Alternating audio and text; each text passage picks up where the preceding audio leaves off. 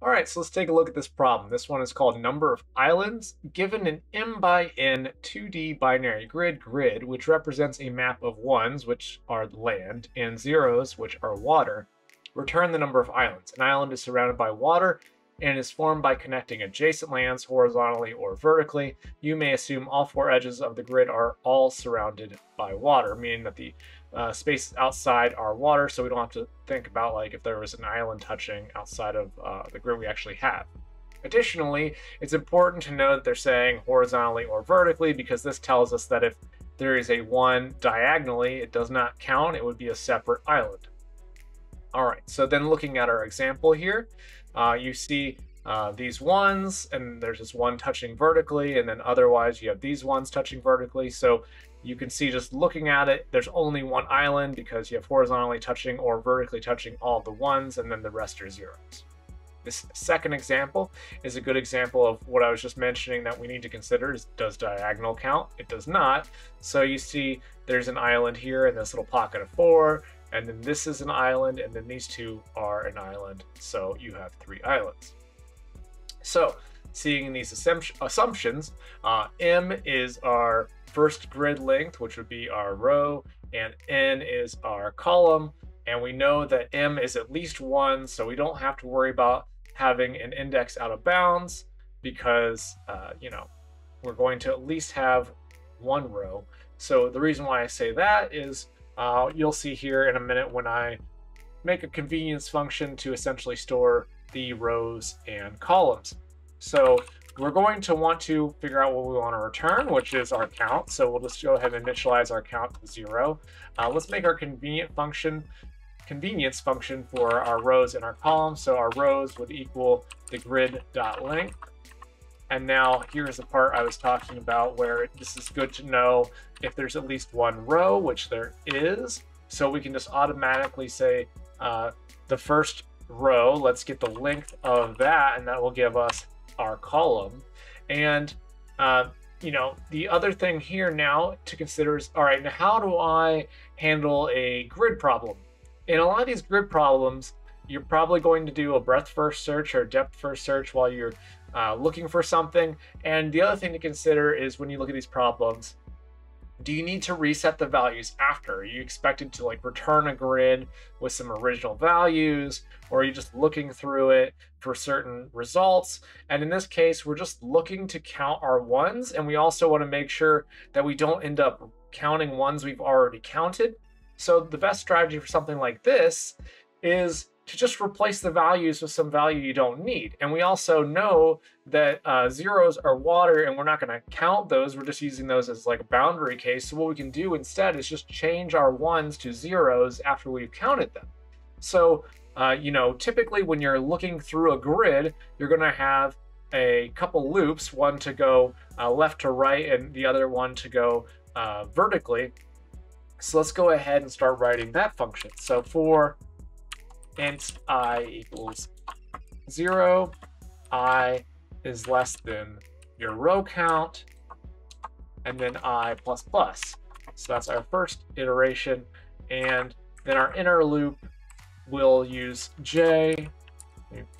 Just because this is bothering me, I'll line it up. All right, and then j is less than columns and j plus plus. All right, so now we are iterating all the way left to right, top to bottom for our grid. Now, what is our condition where we need to actually do something special? Well, that would be if we find a 1. So if grid of I, j equals 1, we've found something that we need to work with. So now we know we found an island. So let's just say count equals count plus 1, or you could even do just count plus plus.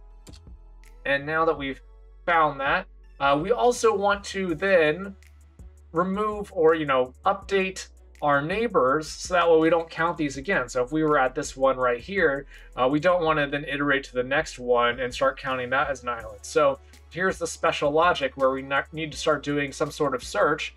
In this case, I'll just probably do a depth-first search where I'll go all the way to the right, all the way left, all the way up, all the way down, until I don't hit any other ones. So once I hit this one, I can go over and start marking these as zeros, and so forth. So let's also say that we will then end up creating a DepthFirst Search function, and after that DepthFirst search function is done in this whole top to bottom, at the very end we will return our count. So now let's write our DepthFirst Search function. So what are we going to want to pass it? Typically we're probably going to want to pass it the grid that we're working with. So let's just go ahead and make that same grid, that character grid that we have being passed into the start of our function. We're also going to likely want to know what is our current I, what is our current J.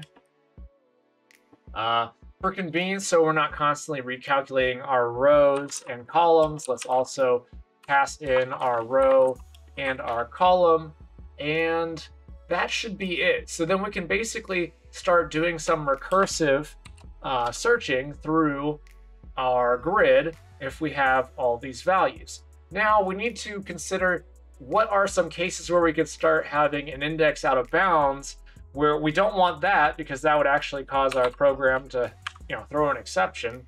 So if I is less than 0, or I is greater than or equal to our row, because you know, 0 in our row is really the if our index started at 1, then it would just be row, but otherwise that's why we have to say greater than or equal to the row being the problem. So now the other one would be if J is less than 0, or J is greater than or equal to our column. And the last thing is that if we run into a 0, then we would also want to stop. Okay, so this is our exit for our recursion. Basically, this gets us out of if we were going all the way to the right or all the way to the left or up or down. We need a way to exit our recursion and no longer keep searching. Like I said, we don't want an index out of bounds, and we don't want to count any numbers as islands if we've hit some water, because once you hit water, that's it. You don't need to keep going, because if you go down another value, if you were to start going to the right, keep going to the right, you know, if you were here, then you could end up recursing down. We don't want that. Once you hit water, you're done. So this will be our exit for our left, right, up, down. And now the other thing is that if we've gone in here and we've hit a value that is a 1, we want to then change that value that is a 1 to a 0 so we don't count it anymore. And now, aside from that, here's where we want to do our DepthFirst search. So we will want to go in all the directions, and you've seen there'll be solutions out there that you might find where they'll write like a convenience function for going left, right. For me personally, I just prefer to do it this way because it's just more readable for me.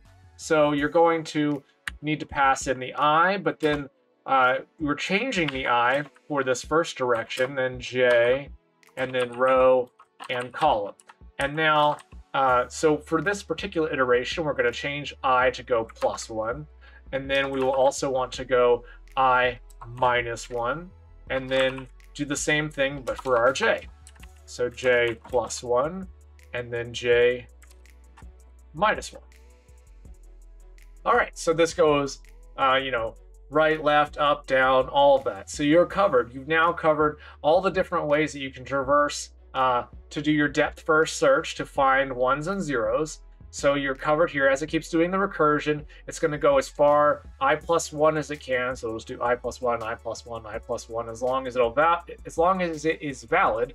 Otherwise, once it hits that invalid value, it's going to return, and then it will start going into the next recursion step. It'll keep doing that I-1 until, again, it's hitting an invalid value, then the J and +1, then the J -1. All right, so we're good there. And now the last step is we need to pass in our value here to start our recursion. So we won't do I+1 or J+1, because what we're doing is we're passing in that 1 that we find that we want to start with. And what will happen is we already found a 1, we're going to pass where that 1 is in our function. We know it's valid because we're already basically in our valid range as per the 2 for loops here. So really we know that it'll pass this, but we're passing it in anyways. And then this is the step that's important, is that that 1 that we found is going to get set to a 0, and then start doing that recursive depth first search calls right here all the way to the bottom. We've gone left, right, up, down. Okay, so that should be it. We're just going to go ahead and run that. And as you can see, it has finished, and our answer is the expected answer. So let's go ahead and submit. And it was accepted. All right, so then our big O for the space complexity will just be m by n, because we are going to essentially potentially iterate through every value. Like if we started all the way at the top left and everything was 1, then we could end up going all the way to the right, all the way down, all the way right, and so forth, where you would end up looking at every single value. So that's how you could end up really having m by n as your space complexity, where on the stack itself there's m by n. Now additionally, as far as time complexity, m by n worst case, because you would end up having to potentially look at every single value in order to find all of the ones that are an island. So that should be it. If you have any questions on this, please let me know in the comments below. And if there's any other problems you want to see, or if you just want any further explanation on this problem, please let me know. Please take a moment to like and subscribe. Thank you.